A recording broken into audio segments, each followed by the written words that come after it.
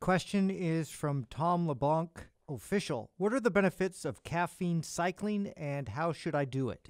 Yeah, you know, the benefits of cycling any type of a substance, including caffeine, that has such an acute effect on the body. Makes it awesome again. Yeah, is this. It's like when you look at a substance, you want to ask yourself, what are the benefits I'm getting from this? So this is what I've done this with caffeine. Yeah, So why am I taking this? Yeah, I look at caffeine, I think to myself, the benefits are I get lots of energy, I'm up, I feel less pain. I'm a better human. I feel basically. more motivated. You know, my athletic performance goes up. So I want to get those benefits from caffeine. Now, what are the negatives that I can potentially get with caffeine? Well, I can get nervous. It can affect my sleep. It can cause elevated heart rate. It can affect my digestion maybe poorly. So I want to maximize the positives and mitigate the negatives. Well, here's what happens when you use a substance like caffeine consistently. Your tolerance goes up very quickly with caffeine. Because your tolerance goes up, you need more and more to try and get some of the benefits. But as the amount increases, so do the negatives. And at some point, the negatives start to outweigh the positives. So the benefits of caffeine cycling are maximizing the benefits and minimizing the negatives, but it takes discipline. So like for me, I found that caffeine 3 days a week is ideal. 3 days a week, I have about 200 to 300 milligrams of caffeine before my workout because that's when I get the most benefit. And the days in between, I don't have any caffeine at all. When I have it every single day, I notice that after a short period of time, because caffeine really, you gain tolerance to caffeine very quickly.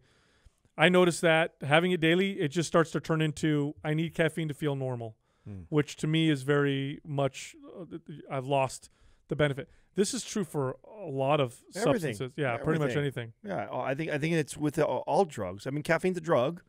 And it's one that it's socially accepted. We all do it. And there's a Starbucks in every corner. But the reality of it is, I mean, personally, if I want to enjoy the benefits of the drug the same way I did the first, handful of times that I had it, I have to cycle off it to get that same feeling. So, and this is so individualized, right? I mean, if you looked at mine, Sal, Doug, and Justin's caffeine consumption, it's all different, and it's to each their own. You know what I'm saying? Like I really enjoy a cup of coffee every single morning. I don't know if I'll ever, I mean, I when I cycle off, I don't have it, but I don't think I would consistently do something that Sal's doing where it's only a few days a week. Yeah, only a few days a week. I enjoy having a cup of coffee every single morning. It's just something I enjoy to do. But I also have just these things that I pay attention to, and that is, one cup of coffee turns into 2, then turns into 3, then turns into 4. And, before I know it, I'm doing that, and then I'm having a pre-workout or having an energy drink on top of it. Mm-hmm. And so I know myself and what kind of like how that scales.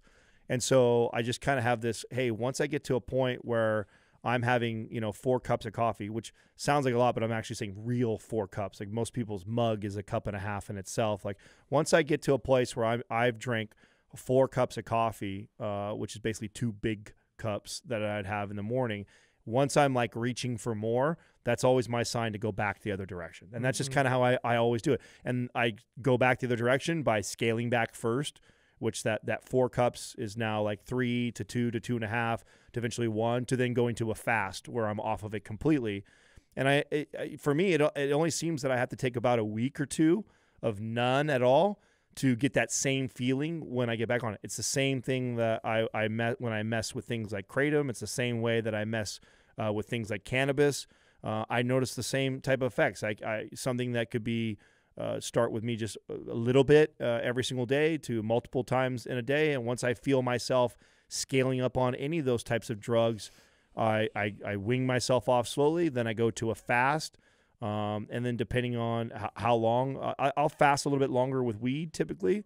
But with caffeine, I take about a week or 2 off and then come back, and it feels like it's the first time I've had caffeine again. Yeah, the slow weaning process is more tolerable, isn't it? Because it's like going from 4 cups to none. That's not going to happen. Oh, that's brutal. It's brutal. And so there's a few different ways you can cycle it. The way Adam's talking about, I think, is a better way to do it if you want to come down. And what I've typically recommended to clients was to reduce their caffeine intake by a quarter every week. So after 4 weeks, they're off. So it gives them a 4-week period. So it's like 4 cups goes to 3, do that for a week, goes down to 2, do that for week 1, and then none, and then reintroduce it.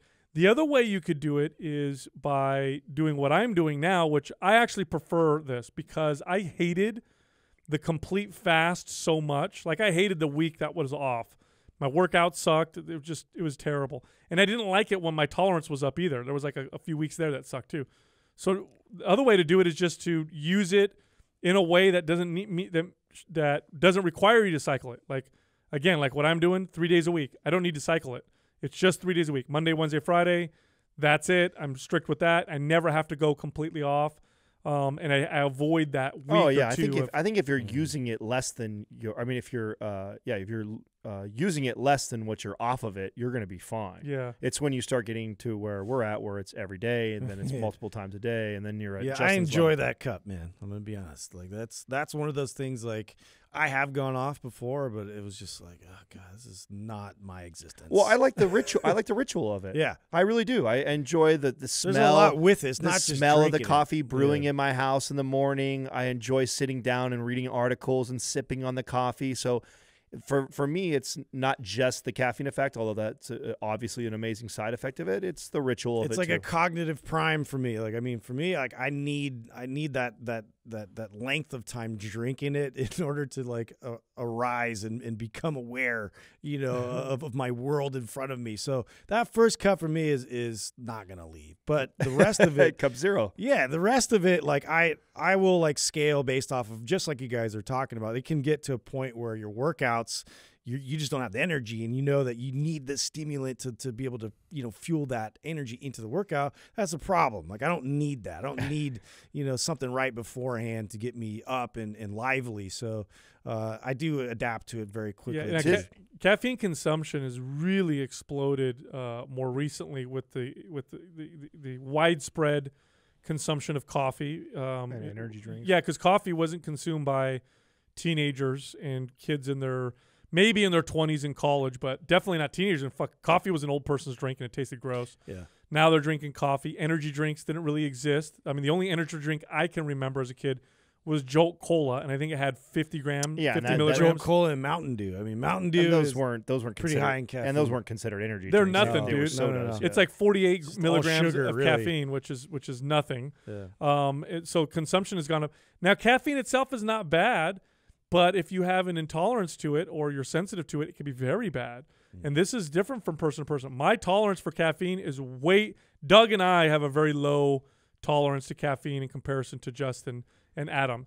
So the appropriate amount for me or Doug is far different than the appropriate amount that would be for Adam or Justin. I also think this like conversation reminds me of that old Seinfeld episode where they master my domain.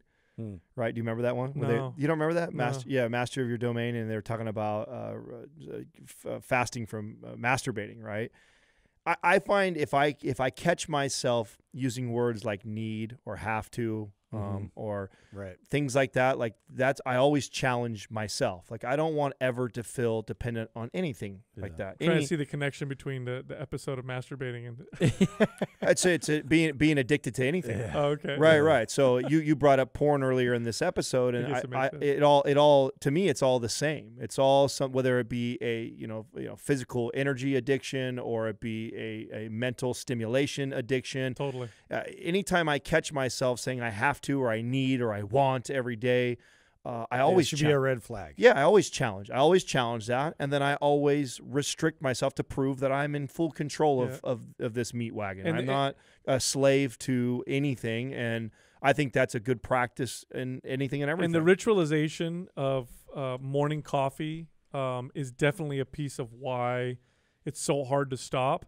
And supplement companies who do pre-workout supplements, or the first ones to come out with pre-workout supplements, were brilliant because they understood that if they took a product that you could feel, and it's got full of stimulants, that you could ritualize, have this before your workout, because what does every fitness person do? Work out. How do we if you could ritualize a supplement, you have made a lot of money. And they did. And they did. That's why it's the #1 seller for every supplement and company. I know a lot of people who work out who do not work out unless they have a pre-workout, which I find pretty fascinating because that was never a thing when I was growing up.